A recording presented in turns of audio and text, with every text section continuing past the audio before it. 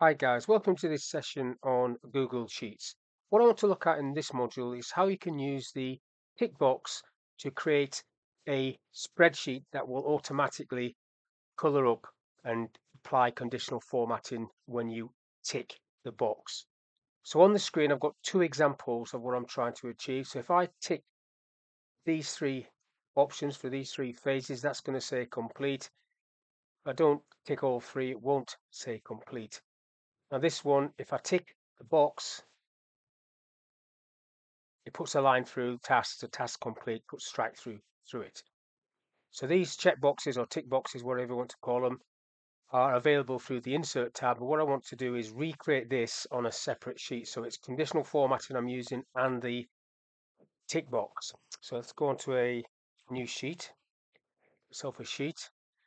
Now I'm just going to get in the middle here and just do the three phases. So phase one, and then just pull that across phase three, and then status at the end. Mark the other one, and I'll just do a few people. So we'll do Bill, Ben, Bob, Anne, and Steve. Now I want to insert a tick box, so down the bottom there, tick box. I can then pull that down for each of those and then pull it across like so. Now when you use these tick boxes, you can use them just like this to tick things on or off. But what's happening when you do actually put the tick in there is it's changing this cell reference to true. So without a tick, it says false. With a tick, it says true. And the way to see that is if you just right click and go, if you're going to insert a link, it'll just come up with true because that's what it's saying there. Now look, it's changed that box with the tick to true. If I just click off that for a second and do it on this one that hasn't got the tick, right click, insert link, you can see it saying false there. So that is what's happening behind the scenes, true and false. So what I want this to say is complete or not complete or pending, should I say. So I'm going to use an if and there. So it's equals if, open the bracket, and open the bracket. So when you use an and, all three things have to be true for it to do the true part of an if. So I'm going to say if D2 is equal to true, and because it's a logical thing, I don't need to put it into quotes, comma, and E2 is equal to true, comma, and F2 is equal to true. If all three of those are correct, close the bracket for the and, comma for the if, value if true. So that's going to be complete, and you have to put that in quotes like that, complete, comma, and then I'll just put pending as the other one, pending, in quotes, close bracket, press enter, get an error message, do a typo, oops, two close brackets, press enter on that, and we get pending. I'll pull that down.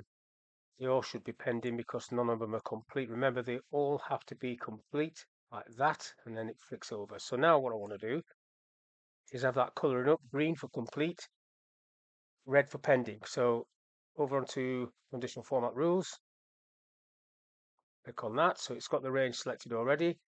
So I want it to say text contains, and then you've got the word there, complete.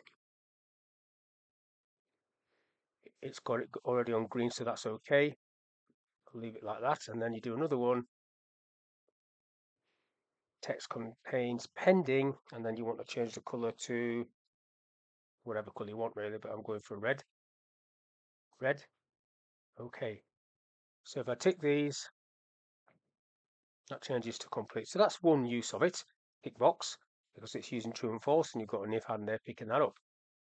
Now the other one I had was just using task, like a little to-do list for yourself if you wanted to do it like that. If I just do 4 tasks or 5 tasks, what I've got there is tick box that I'm going to put in there. I can copy this one down actually, so just copy that and paste it there,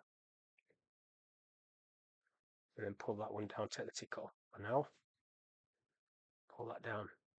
So this one, I want to highlight this. So what I want to happen is when I tick that, I want that to go red and have strike through on it. So again, I need to go to add rule. So it's got the list highlighted. Now I need to use a formula option here. Down the bottom, you've got custom formula, and then I need to put equals in there, and it is D8. So if D8 equals true, I want that to be not green, so take that off, no fill, and then I want it straight through, and I want it red, like so. Have a click done for that. Tick one, you can see it applies it for the whole lot, and that's how you can do that. So that's just two different ways of using the tick box. This one to give you a status, this one to do a little mini task list, or you can just use it for yes, no for people and things like that. There's lots of different uses of it. That's all I want to talk about in this little video.